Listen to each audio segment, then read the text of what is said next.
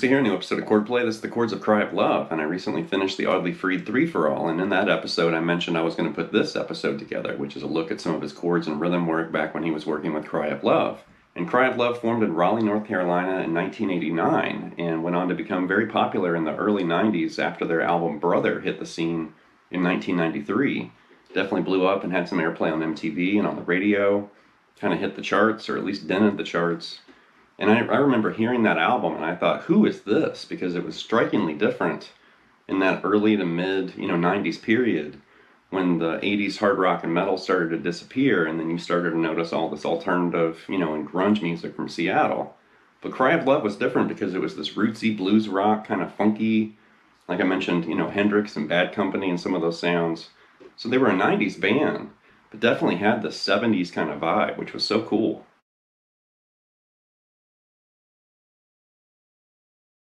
So Cry of Love technically only had 2 albums. They had Brother in 1993, and they followed that with another album, Diamonds and Debris, in 1996. I think that album had a different singer, but definitely the lineup was the same. Audley was, still the guitarist in both those lineups.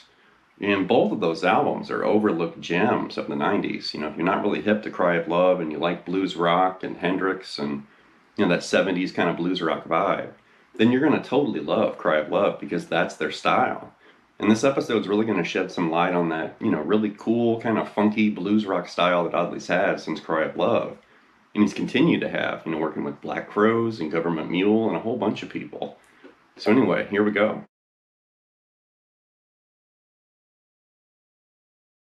The opening, that's the song Highway Jones from the Brother album. And I remember back in the day, one of my old friends I used to work at a record store with held this album up, and he said, "What do you think about Cry of Love?" And I looked at him and I was like, I don't even know who that is. And he put it on, and this is the first thing I heard.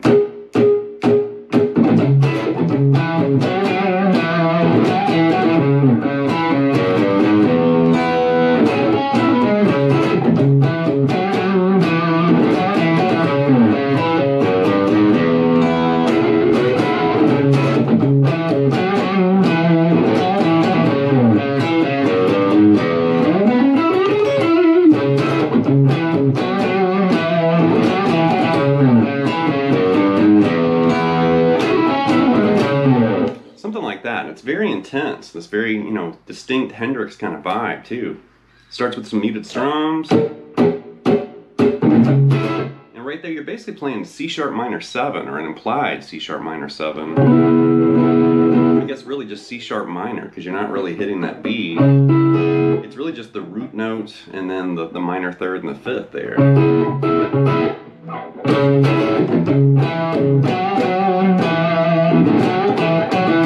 That's where you have that kind of single note, real bluesy riff. And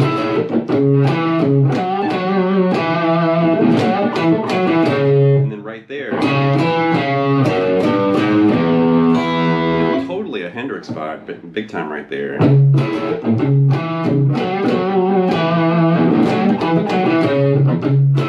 right there you got that.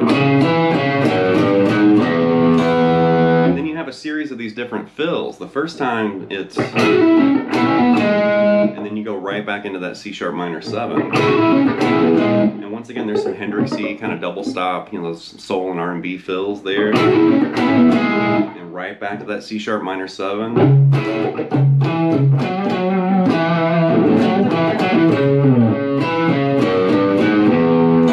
The second time, just grab double stops right there. And then do it again.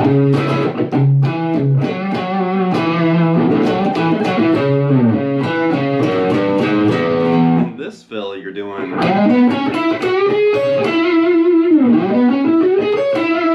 it's kind of a crammed blues bending lick there. And then start with that C sharp again.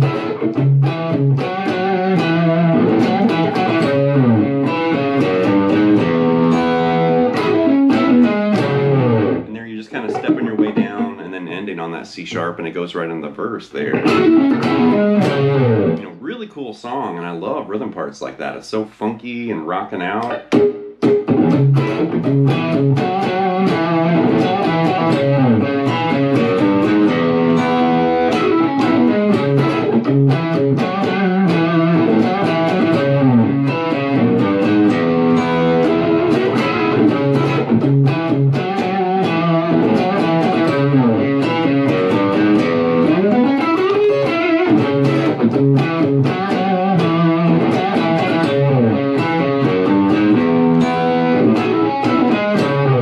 Next up is Pretty As You Please from the Brother album, and it's something like this.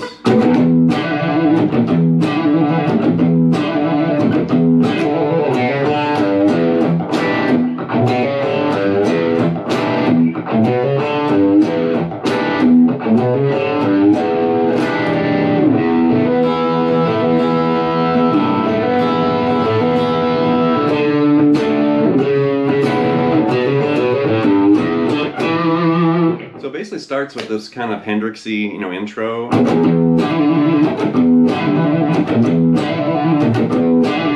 the kind of muted strum with the trill. And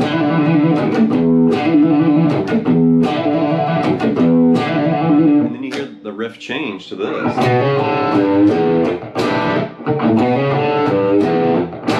So right there it's, B to C sharp, the open D. That kind of slight bend on that G note there on the low E to the low E open. And then the Hendrix chord. E7 sharp 9 right there.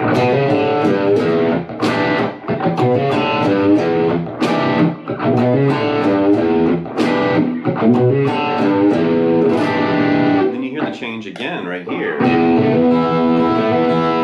So it's basically like an E5. Hear it change to that G root note, so it's kind of like a G6. And I love that little twist. It's really simple, but it sounds great. And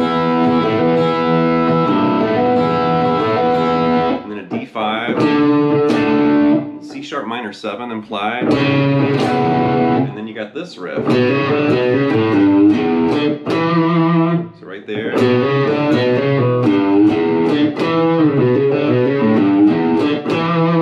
Really cool song, and I love riffs like that, especially this part.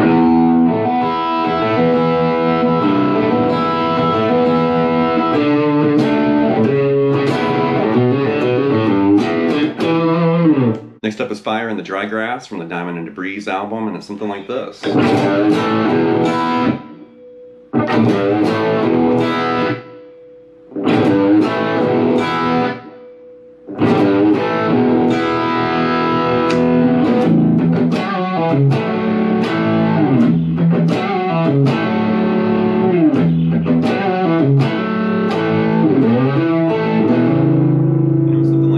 Starts with this really obnoxious kind of rock riff,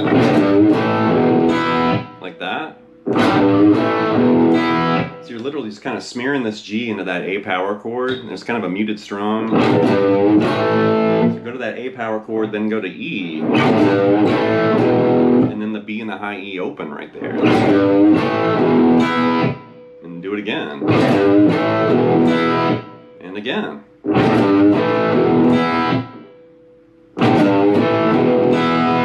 Last time you hear this. So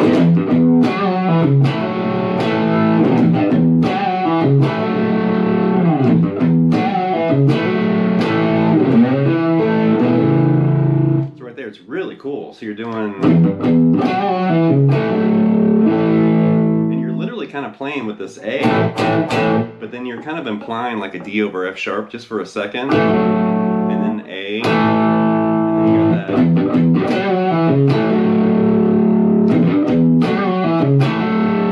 And right here,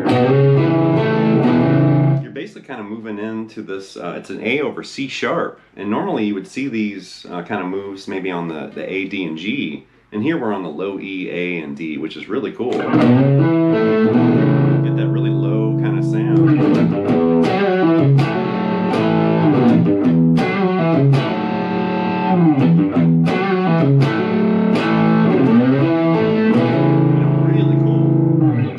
Next up is the song Sweet Mary's Gone from the Diamond and Debris album, and it sounds like he's using a univibe. It's this kind of quieter, swirly, intro like this.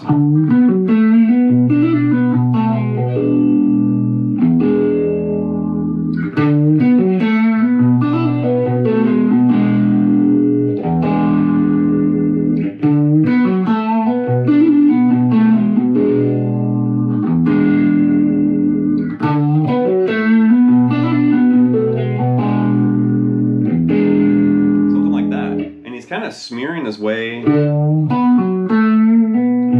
then you hear it move to B right there, and he's kind of grabbing that with his thumb. I guess you could also play this in open position, but I had more luck doing it right there. So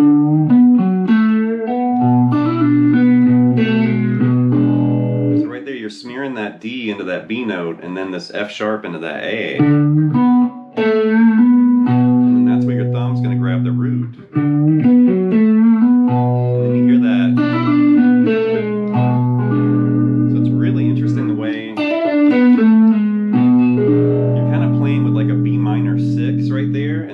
Chord change to E, and then it's like E7 right there, like a little switch. So there's B minor 6, and then E7.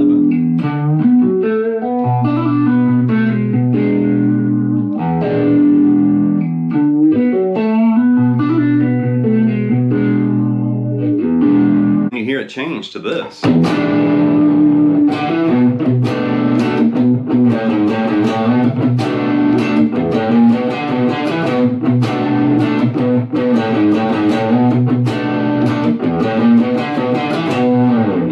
Just end on like a loud E7, and then you hear,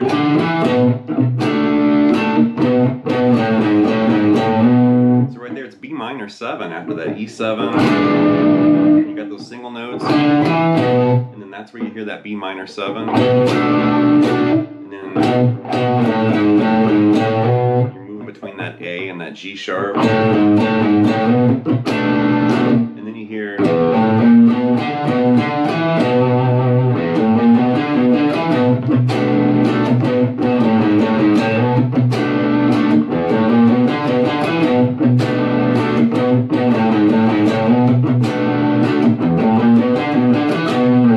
Really cool song, and I love that riff too. Next up is Too Cold in the Winter from the Brother album, and it's this hybrid pick kind of twangy riff like this.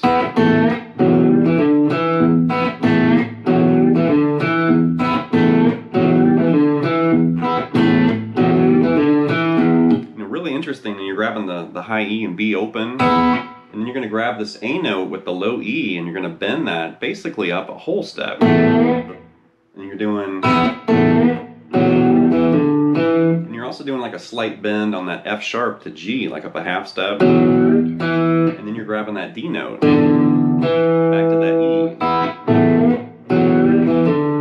and it has this really interesting kind of smeared sound with those bends.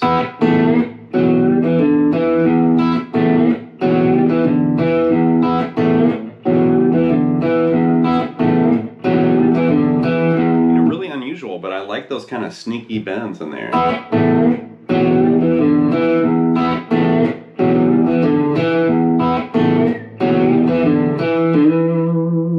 Alright, last but not least is the song Peace Pipe, which definitely put Cry of Love on the map back in the day, even though they didn't really continue past the 90s, but it was definitely a popular song. And Peace Pipe is something like this.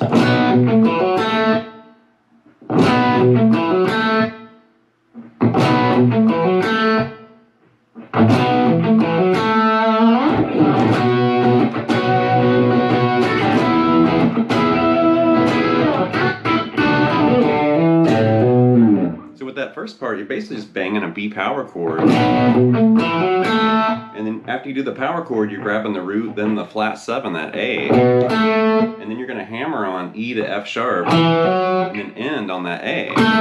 So it's kind of an interesting riff, even though it's really simple, but it's rhythmically interesting, because it kind of has that hiccup. And then after you repeat that endlessly, then you eventually hear it move to this B5 way up here. And then also kind of implying like a little piece of F sharp minor, I guess, to E.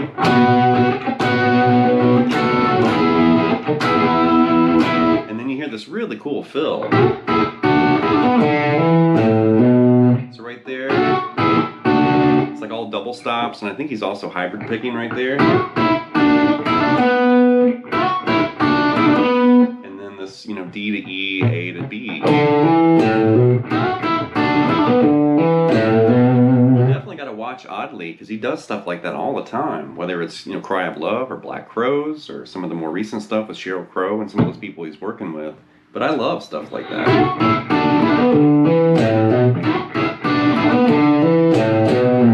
That's going to wrap this episode of Chordplay with the Chords of Cry of Love. And I've talked to a lot of people about this band over the years, and it seems like a lot of people just completely have forgotten about Cry of Love. They might remember Audley, but they don't really remember this music. And if you haven't heard Brother or Diamonds and Debris, dive in. They're great albums, especially if you're a blues rock, kind of a funky, you know, 70s blues rock fan, which I'm a huge, you know, blues rock fan. But definitely this just strikes a chord with me. When I hear it, you know, definitely doing the research and putting this lesson together, I revisited a lot of these songs, and it was like, man, I forgot how good this music actually was until I put this episode together. So dive in. It's great. So anyway, leave some feedback and comments. Please subscribe to Lessons, and I'll be back before you know it with more content and material. Thank you.